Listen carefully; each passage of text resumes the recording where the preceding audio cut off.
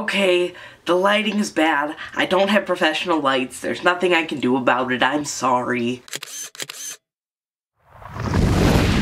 Hey guys, it's Riley and welcome to my channel on this lovely Tuesday. On this Trans Tuesday, I wanted to talk to you guys about internalized transphobia. This video is definitely going to be more directed to people who identify as trans, considering it is internalized transphobia in the trans community. So just letting you guys know that, I think I'm going to hop right into it. The first thing I want to let you know is that a lot of trans people experience internalized transphobia.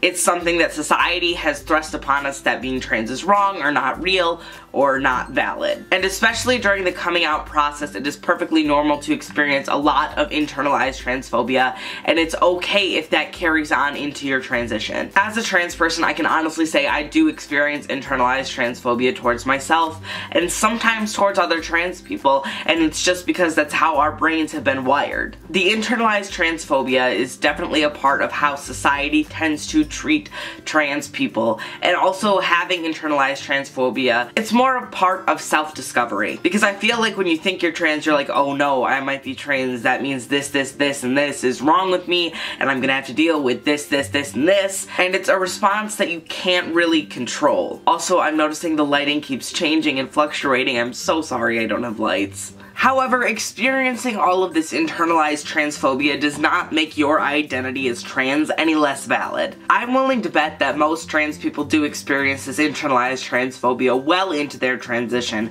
and they're still themselves, they still identify as trans, and that doesn't change just because they occasionally experience some internalized transphobia. Also, it's totally okay if you're still working through it.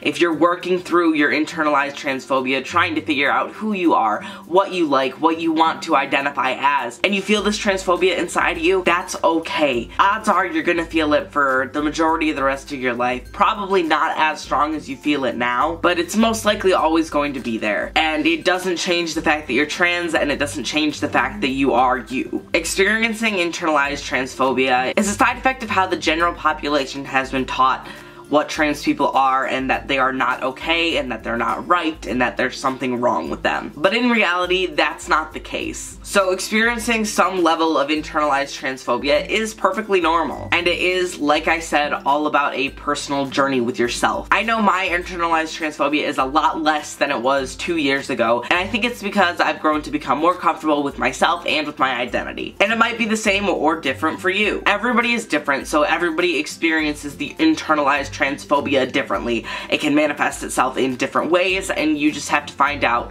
what way is showing up in your life and how to control or stop it. That's really all I had on the topic of internalized transphobia, so I really hope you guys enjoyed this video, and if you did, make sure you give it a big thumbs up, and comment down below what some of your favorite things are that help you stay true to you. If you want, you can follow me on all of my social media, which is at The Riley Kyle. To keep up with me in real time, I am always on Twitter and I am always on Snapchat, so those are the two main places you will get me, as well as Tumblr. Last week I also posted a bunch of vlogs from the time that I was in Florida, and I am back to doing weekly vlogs now, so if you want to, you can go check those out on my side channel. The links to everything will be in the description. Like I said, that's all I have today. I love you guys, and I will see you on Thursday. Bye!